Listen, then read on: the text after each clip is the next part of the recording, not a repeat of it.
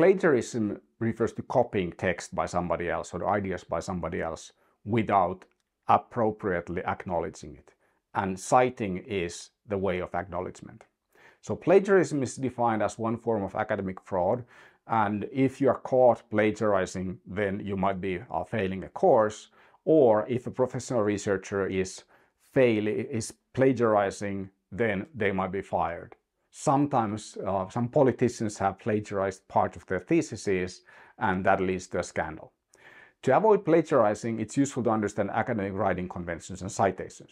So the academic writing convention is that we have three different kinds of text. We have here the text entrepreneurs are seldom motivated solely by profit, but are likely to have other goals as well. And this is an idea written by Sayre and March. We know that it's from Sayre and March because here's the citation to Sayre and March's work.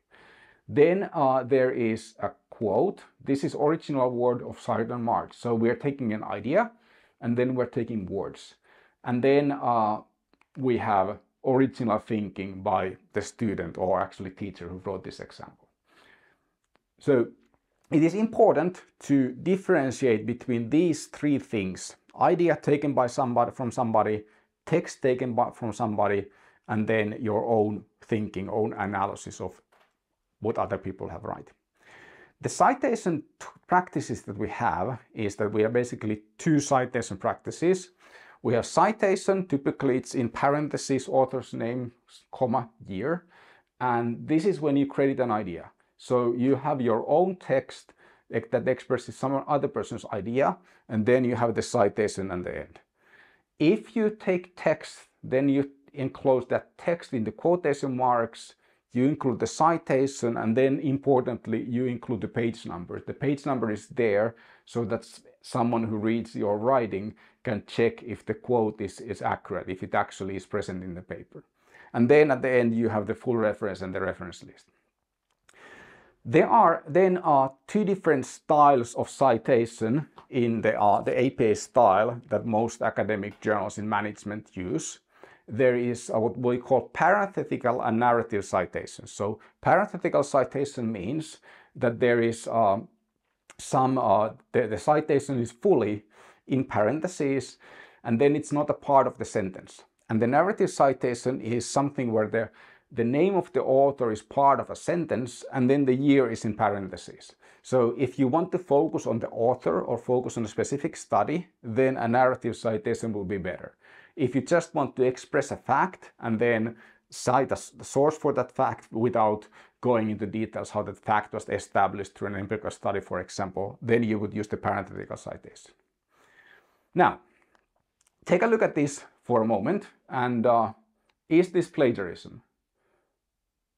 When I ask this question in the class that I teach live, about half of the students say that this is plagiarism, other half says that this is not. And this is perhaps the most common form of plagiarism that I see. So this is plagiarism because it's basically the original text where just something has been taken away, something has been replaced with different words, and it's sentence for sentence, it's the same text just edited to be slightly different. So think about it this way. If I took the Harry Potter book and I changed the name of the main character and name of the book to be Tom Potter, that wouldn't make it my book. That's the same thing here, just taking somebody's text and editing it a bit to change some words doesn't make it your text. It's still text that is derived from the original source. So this is a very important thing to understand, and you should never work like this. So always write in your own words how you understood the text. Don't take the original words and try to make them look like they are your own. There are some guidelines in citations, and one thing that students often struggle with and is the level of citation. So do I need to have a citation after every sentence? Do I need to have a citation at the end of the paragraph? And do I need to have a citation in the beginning of the paragraph? Do I need to have 2 citations for a fact or 5 citations? And there are over-citation and under-citation. Both are problems. So under-citation means that you're not fully acknowledging the previous work. So you're taking facts without citing. That's plagiarism. And over-citation is a problem because it reduces readability. If your text is just long string of citations, like I've seen some articles that I reviewed where, for example, introduction is like 130 citations. It's very difficult to read that citation heavy text, and then I asked the authors to make it lighter. There are two things to understand about including citations. So there is mechanics. For example, the APA user manual tells you there is one chapter on the citation mechanics, like every possible thing that you could cite is explained there, how you cite it. And then there's principles. And the principles are a lot more important. The first principle is that it should be clear what is the source of all text. Is it somebody else's idea in your words? Is it someone else's text, or is it your ideas? And then paragraphs should be cohesive and uncluttered, so avoid over-citation, and then mechanics should be followed. If these rules are in conflict, the rule that has the lower number takes precedence. Sometimes it's unavoidable to include a lot of citations, but including many citations can also harm your style, so harm the simplicity. So try not to overcite. Let's take a look at examples. This paragraph is given in the APA publication manual as an example of a long paragraph. And we can see here that a single citation would be sufficient for this long paragraph. And why that is the case? It is because it's clear from the context that this all comes from the same source. So what you can do is that you can introduce the author in the beginning of the paragraph, and then you can refer to the authors like the authors or the author or he or she or that research founds. So you link back and you remind the reader that you're talking about this source. You don't need to have the citation at the end of each sentence. That is completely unnecessary. You also don't need to have, and you shouldn't have, the citation at the end of the paragraph. If your work is only based on one source, one paragraph, then you should tell that in the beginning of the citation using a narrative citation.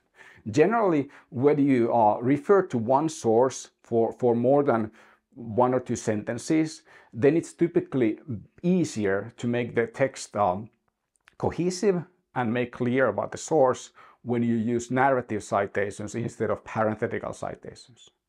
Here's another example where parenthetical citations are necessary. And even though this is based mostly on Elwood, there is some detail that comes from Robinson-Kellig. And because there's detail that comes from another article, you have to here again say that, well, this comes only from Elwood's work, and only this second point comes also from Robinson and Kellig. And so this is here, sometimes it's necessary to have these multiple citations, often it is not. The important part about citations is mechanics. We have guidelines and then principles, and the principles are more important than the mechanics. The first principle is that you need to acknowledge sources. The second principle is that your citations shouldn't be distracting. So minimum number of citations that still satisfy the first principle is the sweet spot. Then about plagiarism, many courses use the Turnitin system. So a few words about Turnitin. So Turnitin, when you have this teacher view, it shows us the similarity percentage, and students often ask, my similarity is 30%. Is that a lot or a little? Well, the similarity can be high because there are reference lists, or if the student makes an assignment and repeats the assignment description in their submission, and for many other reasons. We don't look at the percentage. Instead, we take a look at the detailed view, and you can take a look at the detailed view yourself by clicking on this pencil icon. And in this detailed view, we can see here that what actually is copied. So the detailed view then shows that, okay, so this seems to be directly copied from the book. And if I see this directly copied from the book in an assignment, then that's going to be a failed assignment or failed course, depending on the context. Also, some teachers might give you feedback. So there is this grade mark functionality that you can sometimes see being used on courses. So checking these Turnitin reports is very useful because you can get feedback through it, and you will see how the teacher sees your work.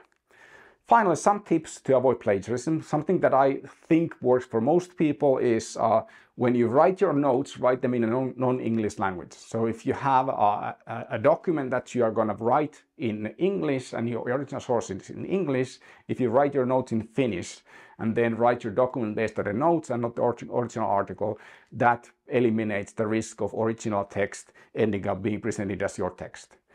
If you keep your notes in English, keep notes in a separate document and never copy paste anything in the thesis document. So I've had notes being converted to text in one work that I was working on, and it ended up that now we have a paper out there where a small part is plagiarized because of that. Add a citation every time with quotes when you copy paste. So don't copy paste, but if you do, make it a quotation and then keep it as quotation unless you decide to rewrite it in the original words. Then focus on the big picture. So if you focus on the big picture, like think about what are different themes that articles having together, then that's generally a good idea. Then it's much more difficult to plagiarize because none of those articles actually give you the big picture of all articles. So you have to develop in your own words.